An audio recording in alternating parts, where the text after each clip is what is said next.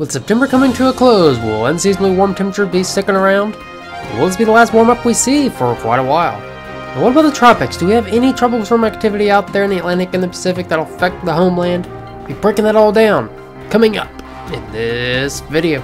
Howdy y'all, welcome back. We're going to start looking at the tropics as we have a couple of disturbances out there. We have Philip and we have Raina. It's going to take a look at Philip. It's currently a tropical storm. It's going to remain a tropical storm all the way through Tuesday. It's not going to cause any direct impacts. It's just going to bring some dangerous surf and some high rip currents to much of the Caribbean islands.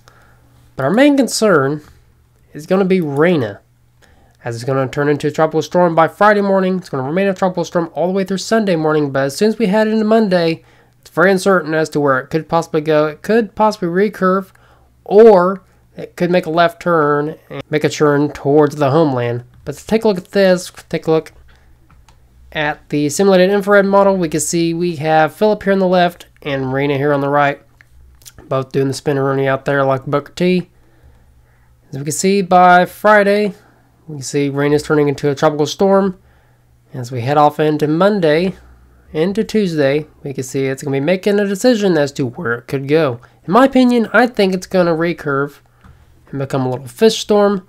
And according to the Euro, it's thinking just that, as a trough could possibly set up, and that's the reason why the Euro is thinking that it's going to be making a right turn into the Atlantic. So make sure you are subscribed down below, the bell notifications on, because I will be keeping an eye on this as this does progress. And I'm sure y'all are curious as to what other tropical storms or hurricanes are out there. Let's go and take a look at the Eastern Pacific. We see we have 20% chance for a tropical storm development. A low chance, but a chance nonetheless. But this won't affect Hawaii any, so that's good. So now that we know what kind of tropical storms and hurricanes are forming out there in the Atlantic and in the Pacific, let's go and take a look at what we could expect as we head into October. And to determine what we could expect as we head into October, let's take a look at the 500 millibar height on the map. This determines where our troughs and reservoirs are going to be setting up. As we know, we've been relatively warm for much of the central and eastern part of the country this month. And this is due to this major ridge that's been taking over much of the country, and it looks like a trough is going to be setting in out west. And this could play a role in what we could expect as we head into October. As we push this forward, we can see a major pattern flip is going to be expected as we head into the weekend of October 7th. As you see, a major trough is going to be setting in for much of the central and eastern part of the country, while a major ridge is going to be taking over much of the western part of the country. Now, y'all may be wondering, how does this affect the temperatures? And we're going to take a look at the temperature anomalies to determine that. As we can see, we're going to be coming into an above average trend for much of the central and eastern part of the country. Of course, due to that major ridge it's going to be setting up. And out west, y'all are going to be below average, of course, due to the troughing pattern. And watch as we push this forward to October. We can see that this pattern is going to be flipping. We can see below average temperatures are going to be expected for much of the central and eastern part of the country, while the northwest and northeast are going to be coming into sort of an above average trend.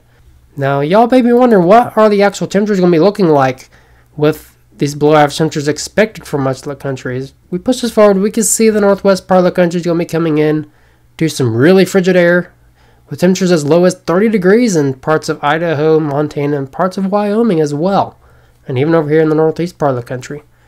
As we push this forward, we can see that 100-degree temperatures are going to be in store as far north as Nebraska by Friday, you can see. And we're going to be in this back and forth for quite some time. Cool air stretching south, warm air stretching north. See 100-degree temperatures again. But as we head into October, it looks like this cold air is going to win out. As you can see, we're going to be experiencing some cold air as far south as Kansas. And parts of Missouri and Illinois and Indiana are going to be getting on this action as well. So just enjoy these nice temperatures while they last, because cold air looks like it's going to be making a comeback as we head into October. Now, as we look at the 6 to 10 day temperature outlook, we can see that much of the country is going to be above average from the central and eastern part. But out west, you're going to be below average. Next 8 to 14 days, looking about the same. So before we get into the precipitation outlook maps, let's go and take a look at what kind of severe weather and flooding we could experience for the next few days.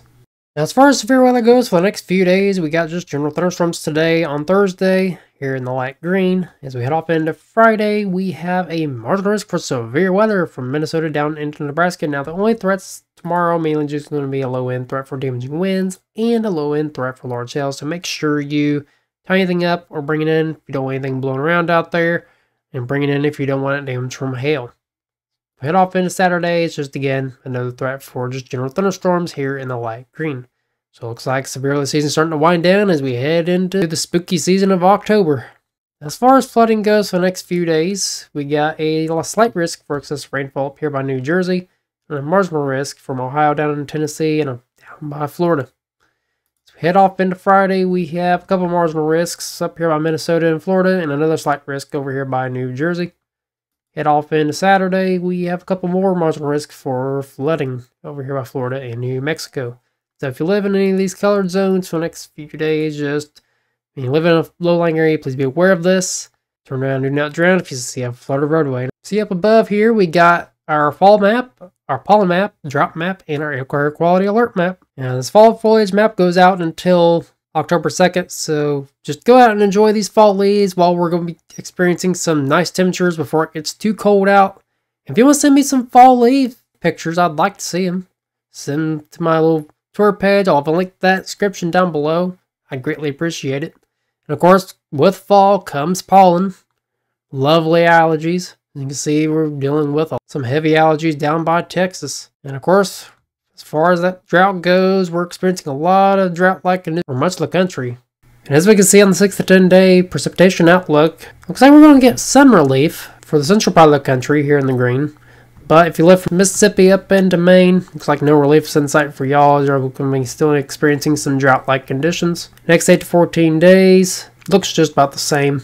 And lastly, let's go and take a look at the simulated radar, see what we could expect for the next upcoming weeks as far as our weather patterns go. We know we got some heavy rainfall going on from Ohio down in Tennessee, and we got some severe weather happening from Minnesota down into Nebraska on Friday. That's going to occur through the early evening hours, so just please be aware it's just mainly going to be hail and winds. It's going to be our primary threats.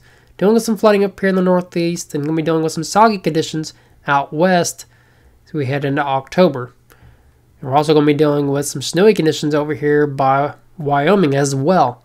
Now as we head into October, looks like a cold front's going to be making its way towards the east, and we could be experiencing some severe weather down by Texas. Definitely something to keep our eye on, and it's going to bring some well-needed rain out east as well.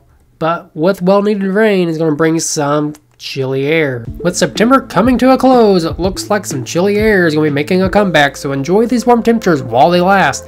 And go on and enjoy these fall leaves as well, as leaves are starting to turn already. And send some pictures of fall foliage out there as well. I'll have linked to my Twitter description down below. I'd like to see these fall leaves. And with fall leaves comes with pollen as well, so make sure you're ready for allergy season. And as far as the tropics go, we only have one system to worry about, which is Rena. Chances of it affecting the homeland are very slim, but I will keep an eye on that as it does progress. And in the next video, I will have a winter outlook video up, so make sure you stay tuned for that. This winter is going to be pretty interesting. So if you like the video, please hit that thumbs up button. Don't forget to subscribe down below. Constructive feedback is always appreciated. I appreciate each and every one of y'all for tuning in. And until next time, never stop forecasting.